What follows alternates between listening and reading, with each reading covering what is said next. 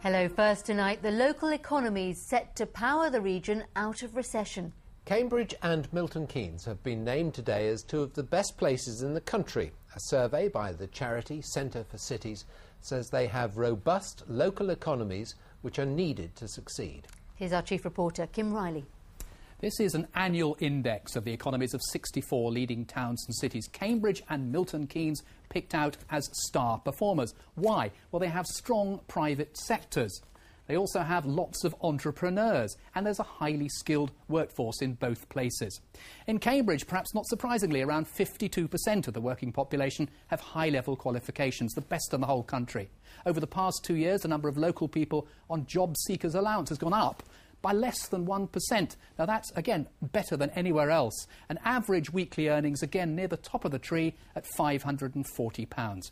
But Cambridgeshire Chambers of Commerce feared that today overcrowded roads could scupper the recovery. Our infrastructure is something which needs investing in, and we will not be able to continue with the kind of strength that we currently have if we're not able to ensure that we have an infrastructure that's fit for the next 10 years or so.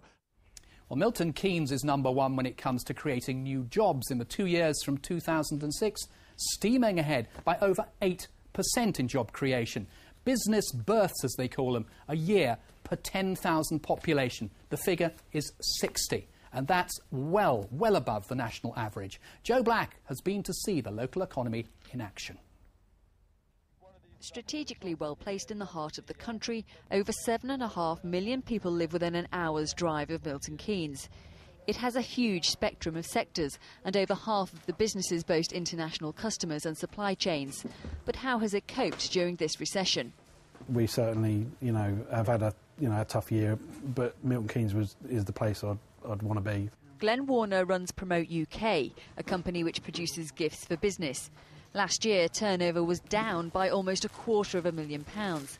But he feels being in Milton Keynes gives him an edge over the competition, and now business is beginning to pick up.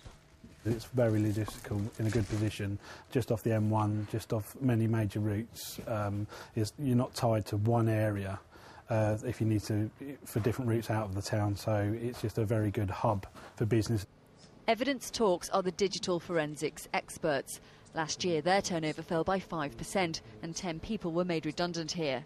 But refocusing the business meant the team could launch this brand new product, even in troubled times. And now computer giant Dell have come knocking. We were a product, software and hardware business, as well as a service industry for the forensic market. We decided to refocus completely on our products. So, yes, a number of sleepless nights, but we absolutely feel we've made the right decision. Of course, nowhere is recession-proof, and people here have struggled. But this is a young and vibrant town that has the ability to bounce back. Joe Black, BBC Look East. That's the Milton Keynes success story. As to other cities, the report marks out Peterborough, Luton and Ipswich as being relatively low on skill base, and that needs attention. Let's go to Ipswich. Carol Emery runs a dress agency in the town, and she says that for small traders, the times remain very, very tough. I just think the whole town needs cleaning up, really, and we need a flagship store like John Lewis, Waitrose, to bring more people into the town. And then more people would come down here to 4th Street, and to the other small businesses.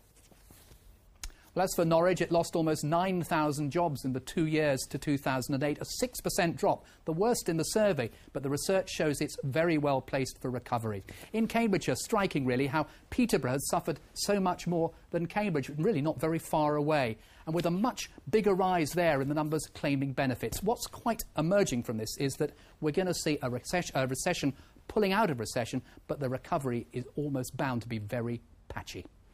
Kim, thank you very much. The trust which runs Basildon Hospital is facing legal action over the death of a patient. Kyle Flack, who was severely disabled, died after getting tangled up in the rails of his bed. News of the legal action comes on the day the health watchdog said the performance of the hospital is improving. Kyle Flack had cerebral palsy. He died in 2006 at Basildon Hospital. His head became trapped in the rails surrounding his bed. His mother says it shouldn't have been allowed to happen. Now it's emerged the Health Trust faces prosecution. The allegation is the Trust didn't do enough to ensure Kyle's safety. The legal action couldn't have come at a worse time for the Trust that runs Basildon Hospital. 2 months ago, the hospital was criticised for having high death rates and low standards of cleanliness. Since then, there have been other setbacks. 2 patients here recently contracted Legionnaire's disease. The Legionella bacteria is carried by infected water and can lead to pneumonia. In Basildon town centre, locals said their confidence in their community's hospital had been shaken. You definitely would lose confidence, wouldn't you? If you're not only the cleanliness of the place, now you've got Legionnaire's disease up there. I've got to go for an X-ray, but I won't go for an X-ray while they've got Legionnaires here, so I'm going towards it. Because as far as I can tell, it's not that bad a hospital.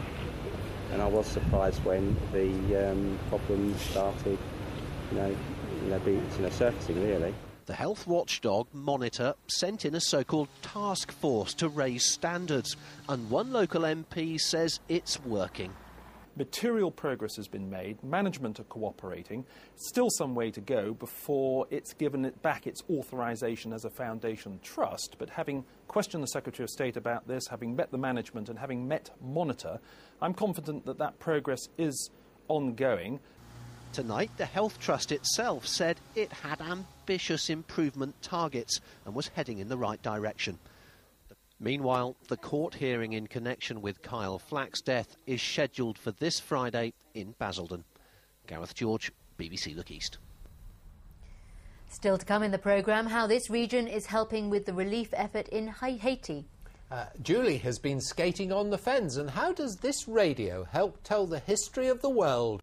5 years ago, an amusement arcade at Wells next to the sea in Norfolk burned down. Many people believe the site on the quayside is an eyesore which will put off visitors and must be redeveloped or demolished. It's a picturesque quayside, a summer tourist magnet. But in Wells, Gray's amusement arcade has been a blot on the landscape since the fire on January the 24th, 2005.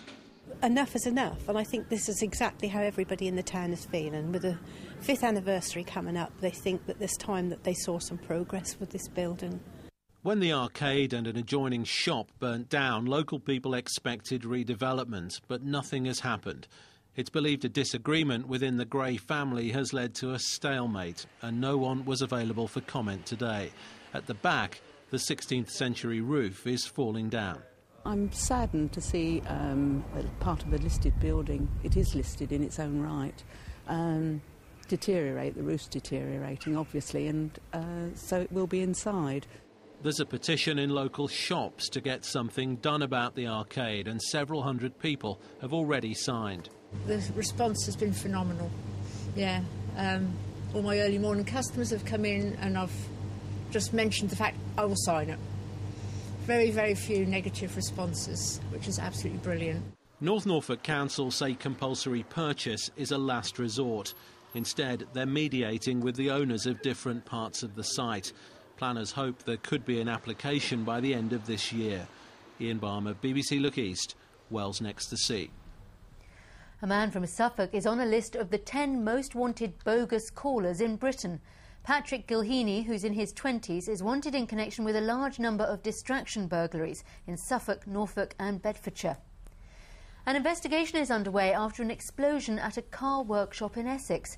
It happened at Great Yeldham near Halstead this morning, causing a fire to break out. 6 crews were called in to douse the flames, which engulfed a number of vehicles. A group of people from Elmswell in Suffolk who were left without heating for 5 days have been told they won't get compensation for their electricity bills. The Orwell Housing Association gave them electric heaters after the green energy system at Clayfield Eco Homes broke down.